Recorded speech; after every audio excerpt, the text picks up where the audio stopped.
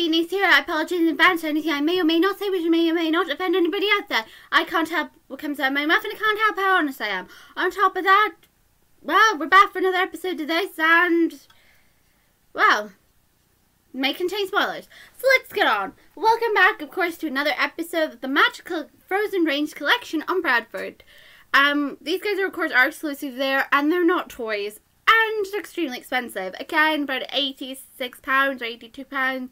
You can do installments. Again, it's like $112, I believe, a time for one of these things. So today we're going to be looking at issue 3. This one here is Coronation de Elsa. One of my absolute favourites so far. Has to be because of how realistic she looks. She looks exactly like she does like in the actual movie. Coronation de Elsa, of course, is when she's obviously become crown queen, having reached her age and everything, and Anna takes one of her gloves and they have a fight, and she releases her powers on accident without meaning to, and then whatever that little small guy is called, I can never remember his name, from Tinseltown, the little like paranoid one, then goes, "It's a monster, it's a witch." And it freaks Elsa out because she doesn't want to hurt people, and yet he's cast her as a monster right off the bat. How rude. Again, this is all because a troll traumatized her at a young age. He could have said it in a nicer way, but no. If you want to scare kids, take them to a troll. The troll will then tell them grave danger and then show them stuff. Yeah, that's bound to go down well with your kids. Not going to make them worry about later in life. Now, Elsa, of course, looks a lot like her mother, except for the fact her hair colour is different to her mom, but the way her outfit is designed is to be similar to her mom. Her hairstyle is like her mother that we've seen in the past. She looks so much like her mom. Now, as you can tell, Coronation de Elsa comes in her Coronation Day gown with her lovely, like, long cape, with her lovely gloves, though one is missing, because Anna took it. So, let's start from top to bottom. She's got her lovely golden crown with a little purple gem in it. Again, I'm not really sure. No, wait, my mistake. Green gem. My mistake. Apparently, I'm colorblind. It looks lovely. Again, the lighting is terrible, so you can't really see her very well, so I do apologize. But I love her expression. She actually looks a lot like Elsa compared to, like, most statues I've seen. And they've also got, like, a gem at the top of her cape. They've also added, like, the little detail on the actual gown itself up here, which I like. This part here is just painted on gold, but at the bottom of her dress, as you can see, there's, like, gems by here and the lovely, like, patterns of, like, flowers and stuff. I get that the gown itself is supposed to be, like, based around, like, summerish colors, I suppose, because that explains, like, the flowers and things. The cape has also got a pattern on it as well, which I like.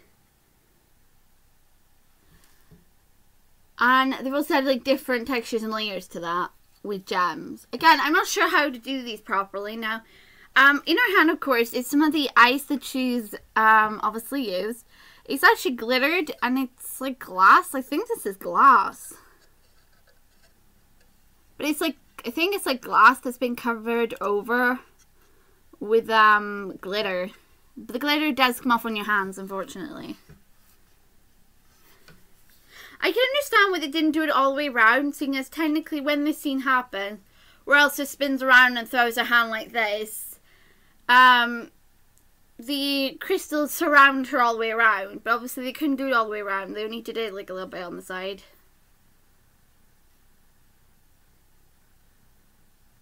I'm not sure what the expression that she's doing there is. It's not like enough. Which I would have thought they would have done that expression where she's just like enough, that moment when she accidentally unleashed it. Her hand is like this on the side of her and then the hand will be out like this, but instead they did it like this. Because possibly she was putting her hand on the door, just about to, and then spun around to tell Anna off. Again, not really her fault. It was an accident.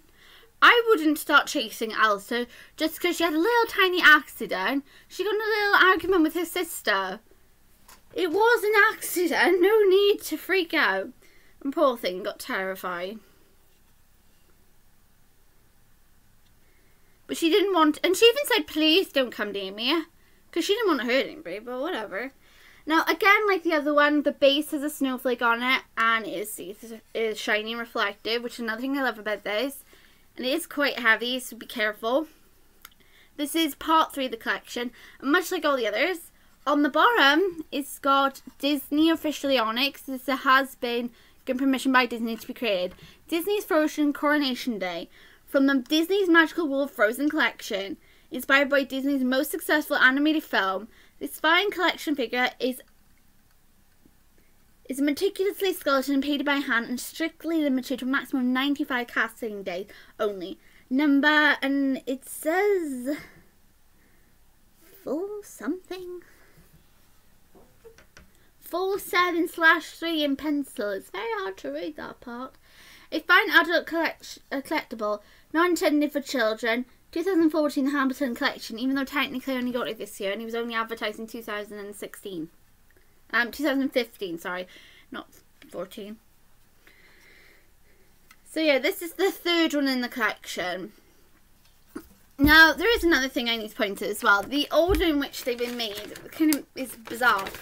For one, the number 1 issue was Let It Go, which is a song that doesn't take place at the start. The song that takes place at the start is obviously, there's the one where all like the ice miners are singing first. And then you've got, Do You Want to Build a Snowman? Then there's the event of Coronation Day. No, wait. No, it should have been, Do You Want to Build a Snowman? Then For the First Time in Forever. Then Coronation Day. Then Let It Go. And that would have been in the right order. Because Let It Go was like one of the most popular, no, forget it, it is the most popular song in Frozen. Because it's the most memorable out of all of them.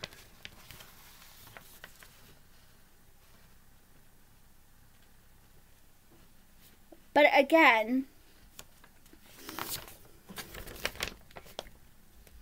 overall, I love this. I love the design of the statues. They are very well made compared to most that I've seen of Disney's creation.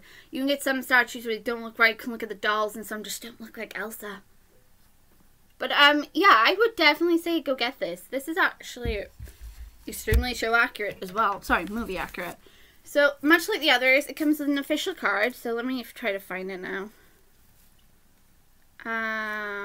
Here we go. Coronation Day's documentation. So this one's by Kelly Edwards, who did all of them. And it says that this document certifies that Coronation Day is an issue in the Disney's Magical Frozen collection. This series is offered exclusively by the Hamilton collection and is limited to 95 casting days.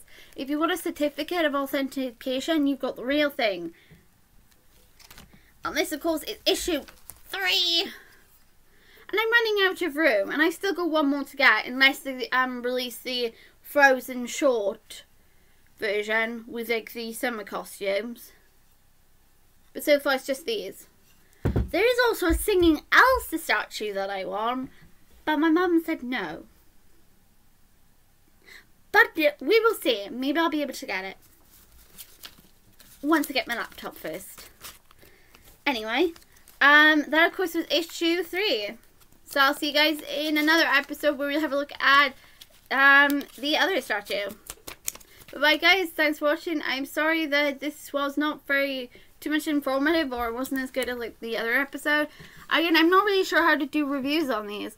These are very well sculpted, they're very lovely, they're very sturdy. Again, don't play with them, you're going to break them. And the detail is just amazing, and I wish there was a way I could show you the detail like on the gloves better with the light shining on them. The gems. Even like the patterns on the coat that is like on her cape is amazing. Even her expression.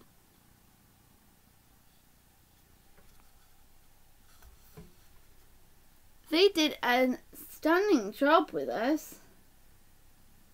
And her eyes are in line as well, which doesn't often happen. And you normally get like some statues where stuff is all over the place. Anyway, that's all from me for this episode. So bye-bye. See you next time in another episode of the Magical Frozen Collection. Bye.